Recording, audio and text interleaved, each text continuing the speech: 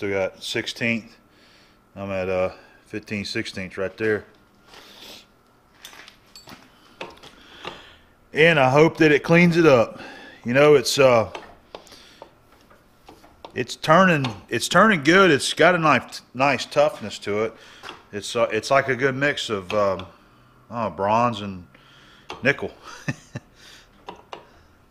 Let's bring it on down some more.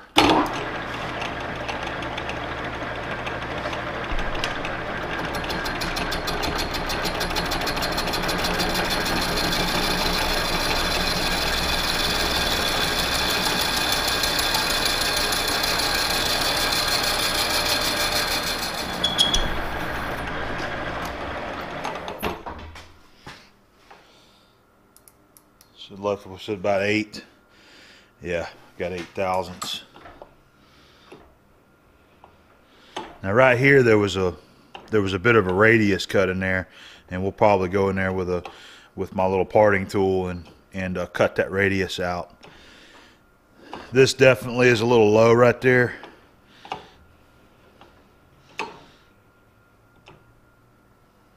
We may get away with that though.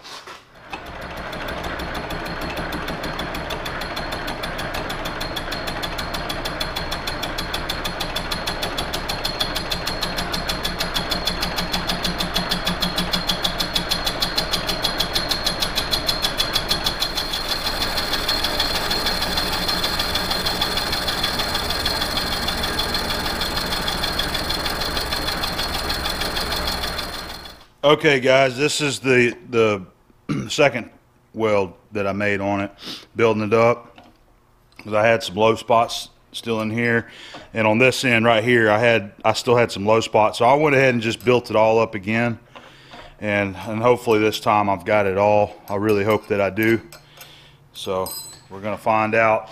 I probably won't show it all again, but you know, I'll give you some highlights and pull you through at the end here. I need to go ahead and get the end cleaned up again.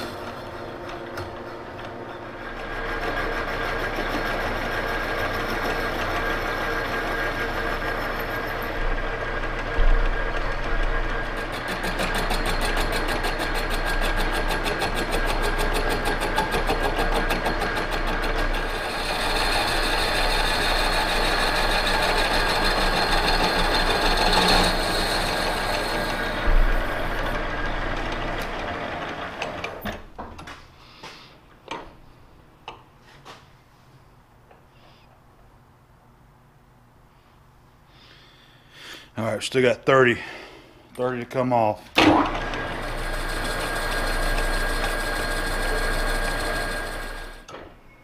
It looks like it's doing a lot better now. I'm still going to have a little bit there on the end, but not as much as I did the first time. Okay, got about 10 thousandths. Yep, 10 thousandths to come off. All right, I'm going to break that in 2 cuts. I don't want to take it all at once because that was a heavy cut that I just made. So I'll do it in 5 thousandths cuts.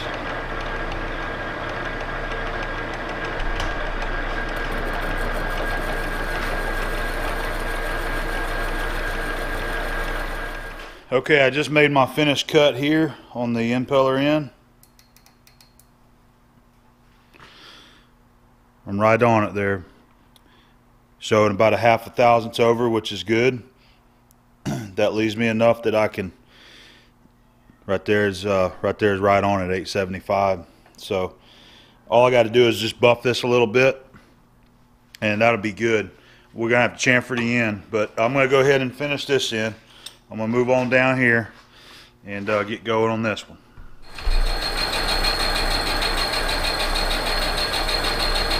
All right, that's my first rough and cut here, and that's leaving me with about 25 to 30 thousandths to clean up. I went ahead and come down here first and made sure I was on my shoulder properly. We'll have to do a little cleanup right here too. Getting a little heavy.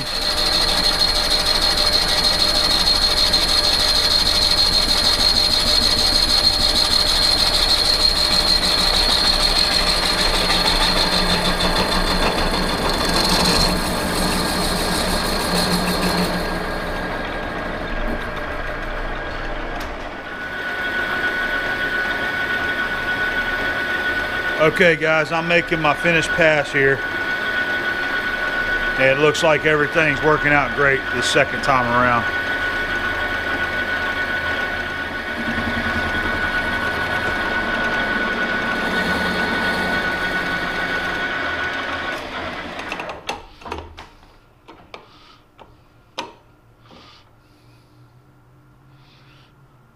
All right, it's cleaned up. It looks a little funny right there, but it cleaned it up. All right, so I need to do a little bit with this area right here too. I'm gonna come in here and just try to straighten it up.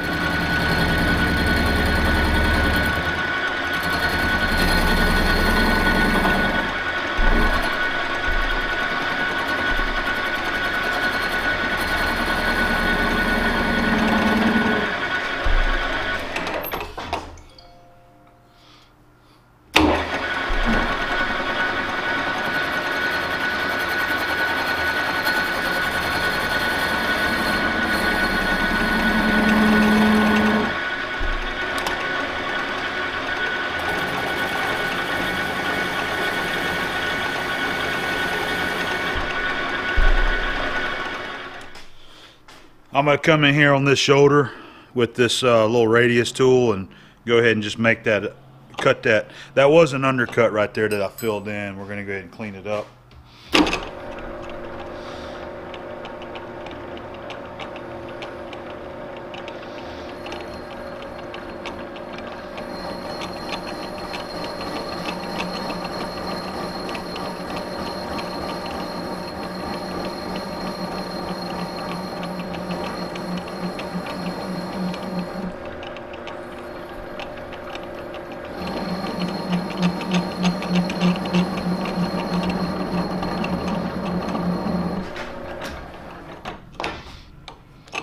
There it is. It's about down in there where it was at.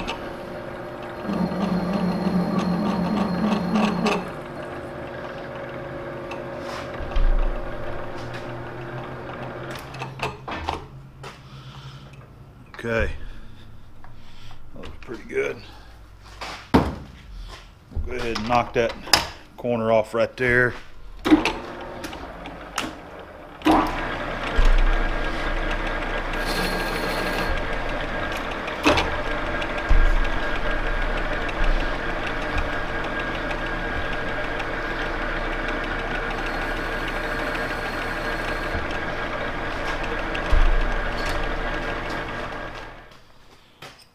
There she is, finished up. I got both of them polished down to size, and they're both dead nuts on. I got this one 875 and this one's 1 inch. And that stuff actually, it machines nice and it finishes nice. It leaves a nice shiny finish. It's kind of like machining stainless, but with the chipping action of bronze. That's kind of what it's like. So next step, I got to go to the milling machine and I got to mill that 3/16 key in it, and then this thing will be done. All right, got it clamped in the Kurt vise, level. Got it sitting on a Starrett machinist jack on the backside to just support it. And I've already got it centered, used my edge finder. So now I'm going to touch off on the flat, go, is it 93,000 steep is what it'll be once I get my flat established. 330 seconds, that's what I was thinking of there.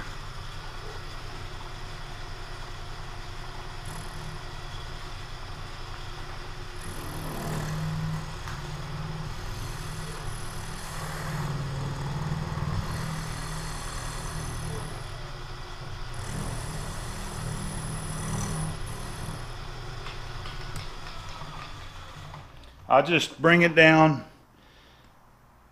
until it looks like it's cutting a full circle, and then I feel it, and I got a little edge there, so I know I've got my flat established. So now I'll set my zero and just go ahead and bring it up 93 thousandths, which is half the depth of a 3/16 keyway.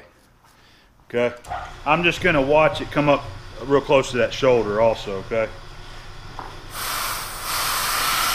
get some flood coolant going.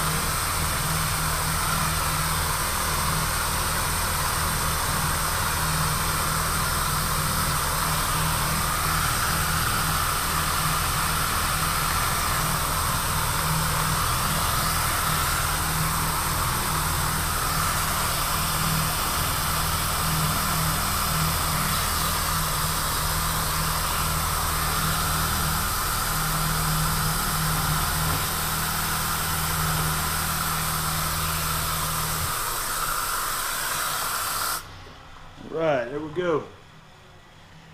I'll get it out and do some deburring. We'll be done.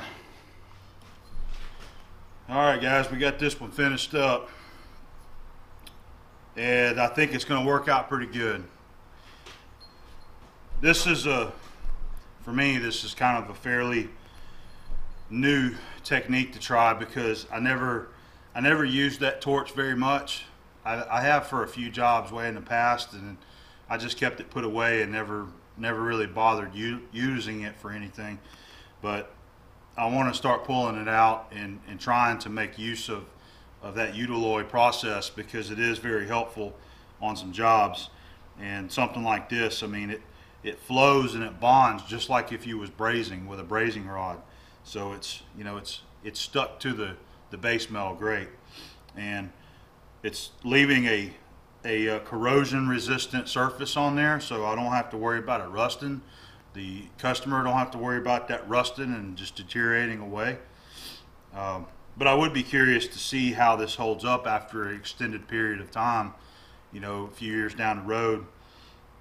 And in this area here also, see, this is the main reason why they bring these kind of shafts to me, is because the factory, you know, they make these out of carbon steel, and then this is a sealing area right in here, and it rusts and corrodes and won't seal. So they usually want me to turn this down and put a sleeve on there, and that's usually how I fix it.